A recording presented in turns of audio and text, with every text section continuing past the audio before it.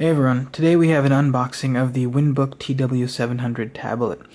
This is pretty remarkable because this is a 7-inch tablet that's running the full Windows 8.1 at a price point of just $59 from Micro Center. Now WinBook is Micro Center's in-house brand, and this is sold only currently at retail at Micro Center stores in the United States. Now to give some context, WinBook has released a 7-inch tablet, an 8-inch tablet, which we actually have right here. That's the TW800 and 801, as well as a 10-inch tablet. They all share the basic specs. An Intel Bay Trail quad-core processor, either 16 or 32 gigabytes of flash in the 7 and 8-inch models, and front and rear cameras and such. $59 is quite remarkable. Again, let's go through the specs. This is a 7-inch tablet, as mentioned, running an Intel Bay Trail processor, quad-core 1.3 gigahertz with a gig of RAM, 16 gigs of flash, but there's a micro SD slot for up to 128 gigabytes of add-on RAM flash. That is. There's a touchscreen, of course, that's a 5-point multi-touch, which is less than the 10 points multi-touch you might find on higher-end tablets like the Microsoft Surface line. But at 7 inches, you're probably not going to get more than 5 fingers on the screen at any given time in any case. We have Wi-Fi, Bluetooth, a light sensor, ambient light sensor, orientation sensor for portrait to landscape shifts, 2 megapixel cameras on the front and back, and a 3 amp hour lithium polymer battery. So all in all, pretty decent specs. The resolution of the screen is 1280 by 800, so we'll get started. We're going to pull out our specialized tool known as a scissor, and at the bottom here we have a piece of tape, so let's get that.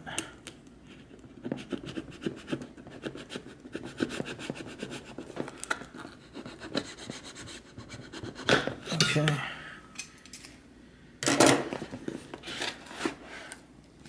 And here we have the tablet.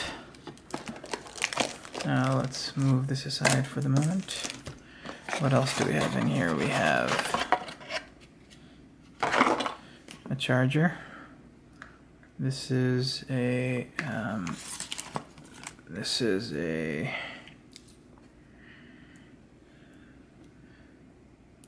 2 amp USB charger. Not bad. And we have here the USB cable with that. There's the Office 365 license key card, and then we have a quick start guide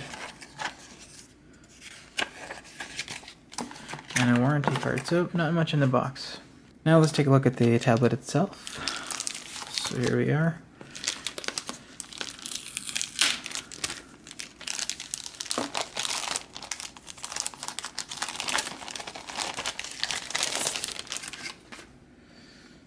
Okay, so the back has a kind of rubbery feel to it. It's actually not bad. And on the front we have there's a little bit of a temporary screen protector that WinBook has on here. Pretty much just the screen. There's a front-facing camera you can see here. On the sides we have, on the right side we have the power button, the volume rocker button, and then the Windows key actually. On the back, just the WinBook logo, camera, or various Intel logo and FCC stuff at the bottom. Nothing, and at the top is where all the ports are at. So this is where it gets interesting. It's maybe a little difficult to see even the light, but we have here a micro HDMI port for video output. We have micro SD for up to 128 gigabytes of add-on storage, 3.5 millimeter headphone jack, a full-size USB 2.0 port, which is pretty cool, and then the micro USB port for charging. If we turn it on, here we go. And as you can see, we have here Windows 8.1. Performance is actually surprisingly pretty good. Obviously this is not going to match a Core i5 or i7 processor, but it really gets the job done for, office work. Browsing in the Metro IE browser is really not bad. You'll notice some hiccups here and there, but for the most part, everything's pretty smooth. The desktop, of course, is really, really small right now. And if you open something like the desktop Internet Explorer browser, you'll notice my finger here is larger than just about any UI element. So if you do want to use the desktop environment here for, file browsing or something, what you can do is increase the size of everything by going to screen resolution here, and there's an option that says make text and other items larger or smaller. So you tap on that and say let me choose one scaling level for all my displays, and then you set this from 100%, which is the default, up to something like 150%, which will basically then increase the size of everything so you can use things more easily on the desktop. Still a bit challenging, but it'll be good enough that you can do basic file explorer stuff and whatnot. Microsoft Office works pretty decently. The Metro Office apps are of course not out yet, but the desktop ones have a touch mode that works pretty well. What's really remarkable here is that WinBook has created a $60 tablet. That's not terrible. That's really novel by itself to create a $60 full computer, Windows 8.1 computer that you can do anything with. There's a USB port. You can literally plug whatever you'd want in here, run your 25-year-old x86 software, and it'll all work. And that's really incredible.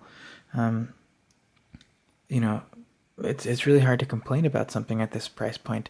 You're getting a 1280 by 800 resolution IPS screen, which is much better than some of the entry-level machines you get from big brands like Toshiba, whose entry-level tablet has a 1024 by 600 TN panel. So, this has much better color reproduction. It's just in every way a much better panel.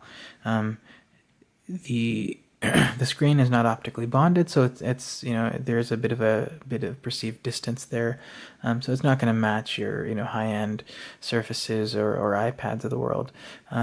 But for $60, this is far better than any of the Chinese branded Androids you can get in this area of the market. So that's really cool.